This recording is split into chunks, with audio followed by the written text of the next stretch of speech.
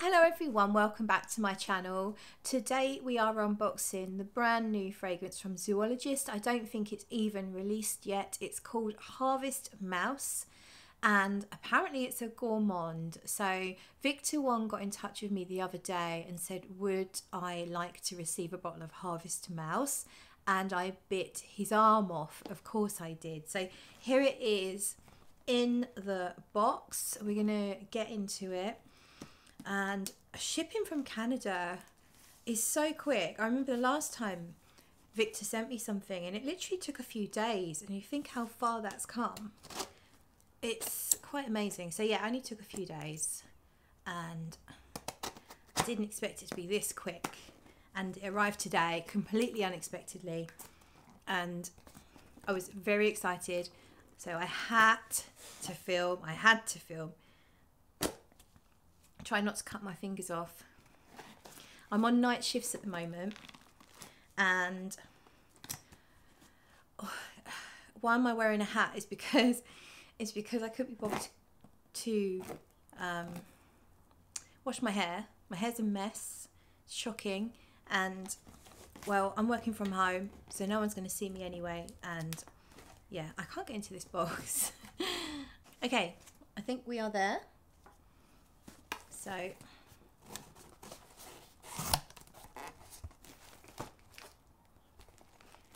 beautifully packaged. I love this paper from Zoologist. Look at this. Let's get it out. This paper is just so nice with all the artwork all over it. Really lovely. So we will try not to rip it, and then I can reuse it. I do save the Zoologist paper, or any really nice paper if I can, to resend things to people.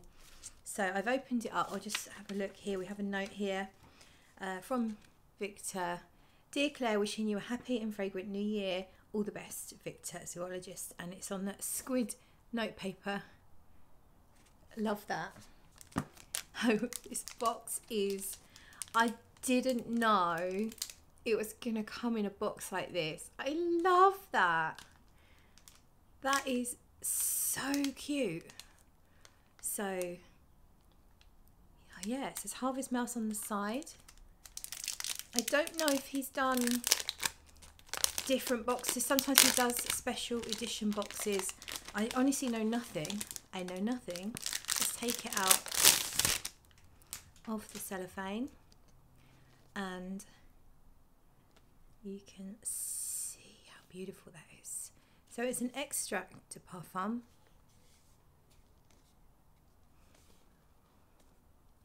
and this is a sleeve by the looks of it. So we take off the sleeve and we have this light brown beigey box. On the box it says Harvest Mouse. It's got a batch number as well. I think it's going to, there we are. So it's got Zoologist on the front. Very, very classy. Classy but minimalist, the main box. Obviously the sleeve is not minimalist. The sleeve is beautiful though. I love it. Okay, so the lid comes off entirely. And oh look.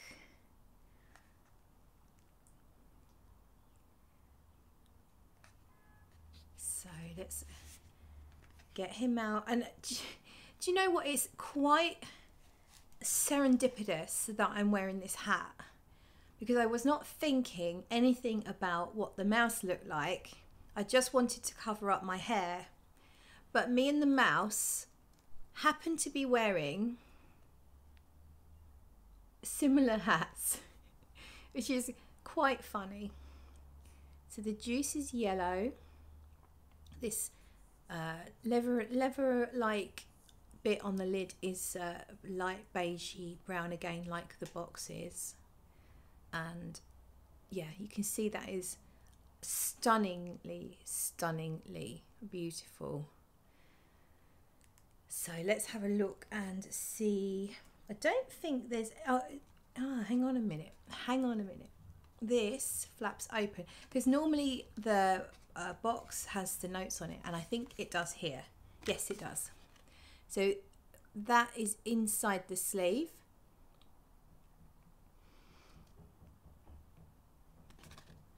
So I'm going to read you the notes.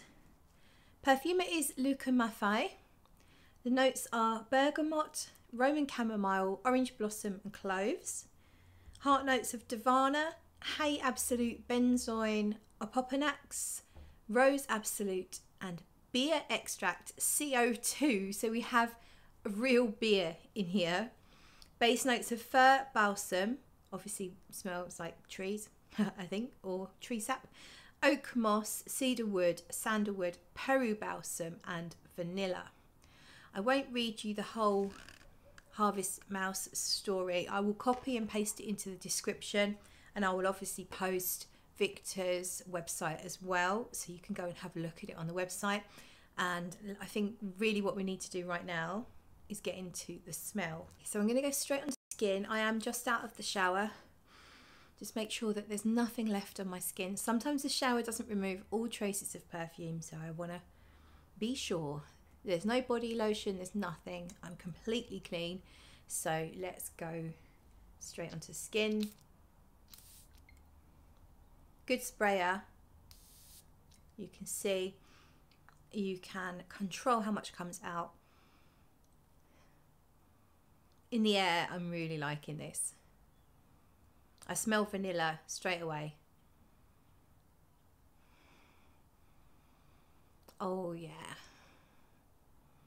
It is definitely hay-like, soft hay-like vanilla. Oh, it's so pretty.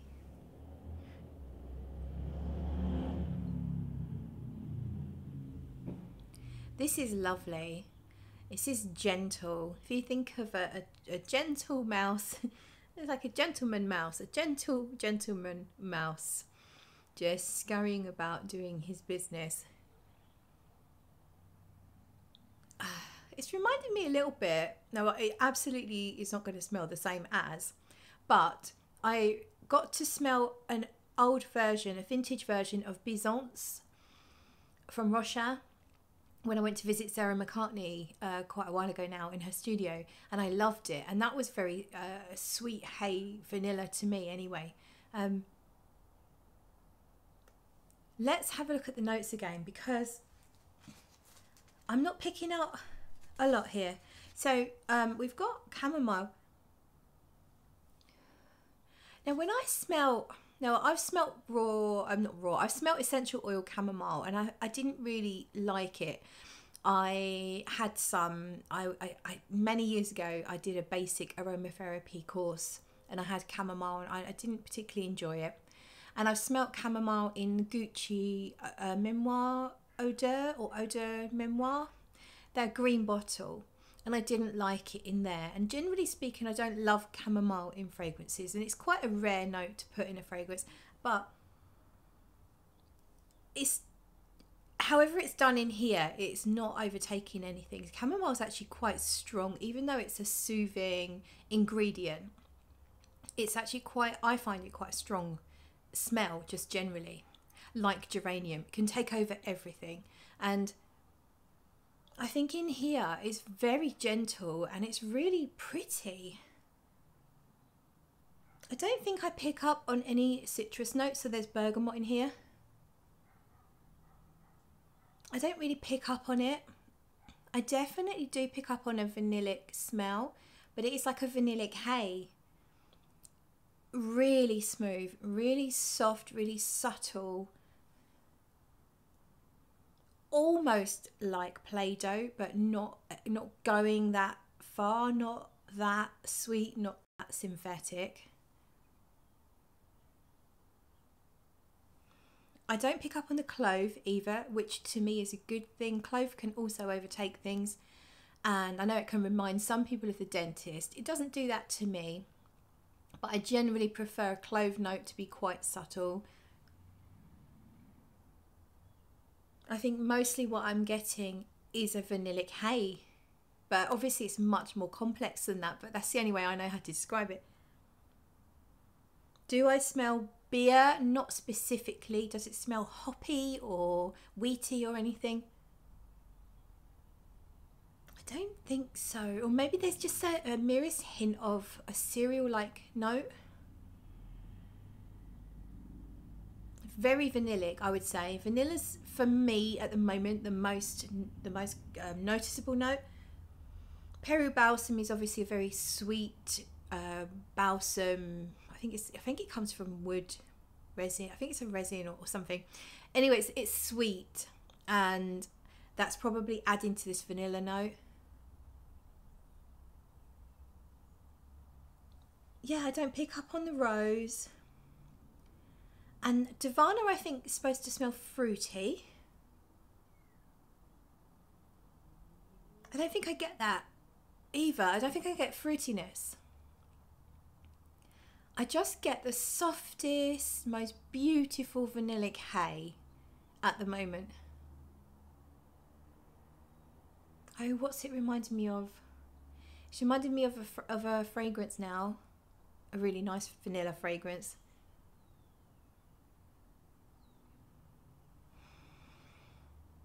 I'm thinking of maybe a galan.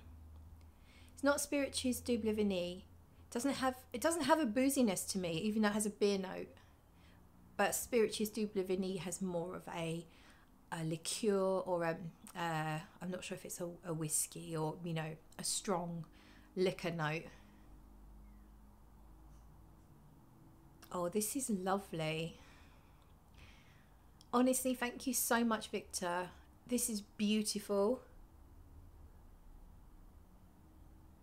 It smells beautifully simple at the moment, despite these really unusual notes. I couldn't pick out anything except the vanilla and the hay. There's orange blossom and rose. I think I would say there's a hint of floral here. Oh, it's gorgeous. It's gorgeous. Has that most glorious vanilla. Like, what vanilla is this? I have to know. I don't think this is just vanillin. Correct me if I'm wrong, please. Oh, I'm getting a little hint of smoke now. A sweet smoke, very gentle. It's starting to smell a little bit like incense.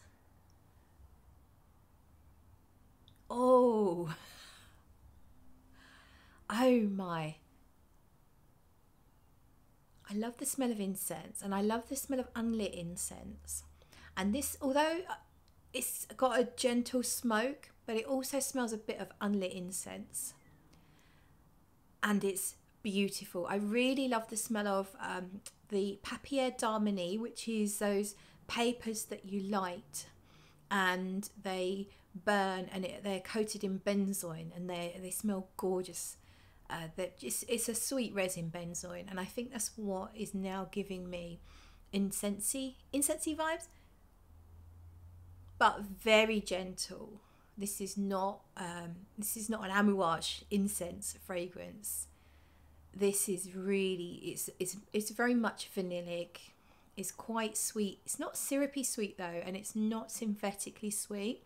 I don't smell sugar. I don't smell the typical like you have in Baccarat Rouge, that Effol Malto candy floss sweet, nothing like that. It smells like sweetness is coming from proper ingredients. Yeah, this is really developing now.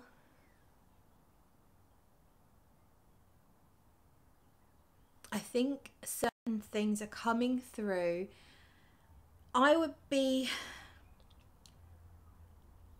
got to be honest, I really am struggling to explain this perfume. I don't pick up on a lot of the notes. I feel like whatever's in here is playing out and blending and doing magical and mystical things on my skin. But I honestly cannot describe this and do it justice using those notes, because to me there's a lot here I just can't pick up on. Everything's just gently shifting and moving now, and it is beautiful. Really and truly, I would 100% buy this with my own money at full retail. This, at this stage Obviously it might change, something could crop up that I don't enjoy, but at the moment I would 100% buy this because it is a beautiful, it's a vanillic resin, I think, vanillic resin incense type fragrance at the moment to me. Now a lot of people might not get that because it's Harvest Mouse and it's supposed to be getting the beer and those florals, and oak moss obviously won't expect that to come out just yet. There's woods, there's cedarwood, sandalwood, everything's just so beautifully blended. And it's so unusual, even though it sounds simple the way I'm describing it. I really do get the most stunning vanilla. It doesn't smell like a typical really sweet vanilla, and maybe it's those added spices, the clove, it's just playing it all up and making it so interesting. It's very fluffy and airy, so it's not a heavy amber scent, albeit the notes you could say could be ambery because you've got resins and vanilla, basically resins and vanilla make up an amber perfume. But to me it's not a heavy amber scent, it's a soft, fluffy, airy, light, beautiful vanilla resins with all these other things that make it really interesting but are for me impossible to pick out. But yeah, there's a little heat in here which is possibly coming from the clove, and it does err on Play-Doh, it does err towards those school erasers that had that sort of sweet, fruity vanilla scents, but it's nowhere near close. It just errs in that direction, but it smells refined and sophisticated. I think this would be a huge compliment getter. I think this vanilla accord, this vanilla resin thing is so attractive, is so beautiful. It is not juvenile at all. It's really, really good. If I was to try and put it in a ballpark of other fragrances, there was a fragrance I used to have called Sublime Vanille from, what were they called? I've forgotten the name of the brand, but it was called Sublime Vanille, and it was by Cecile Zarokian. The fragrance was amazing. It was one of the best vanillas I'd ever smelled, and this is now right up there with that. This is better than Spiritueuse Double Vanille. I really, really like this. I've waffled on for 20 minutes and we've really not said very much, have we? So I do apologise that this has taken so long to explain. I will be coming back. I'm going to try and get to know this perfume, and I will definitely be coming back with a full review. But for now, it's getting both of my thumbs stuck up in the air. And a huge thank you to Victor for sending it to me. I am really privileged and honoured that you trusted me and sent this to me, and it's a huge love. So thank you, Victor. Thank you everyone for watching, and I'll see you in another video. Bye.